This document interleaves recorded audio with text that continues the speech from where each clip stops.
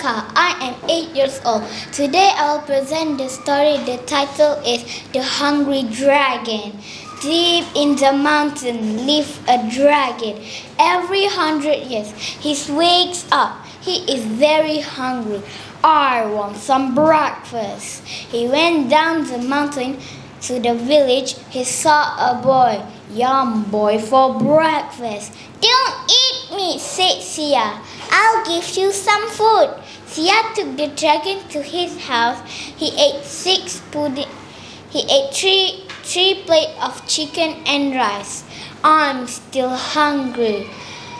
Said the dragon. Sia gave the dragon more food. The dragon ate five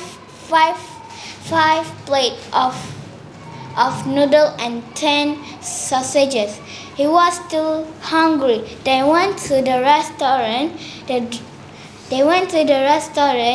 The dragon ate 20 meatballs and 50 fish balls and 12 sticky rice. After that, he ate 6 pudding and 1 cake. I'm still hungry. He was still hungry. They went to the shop.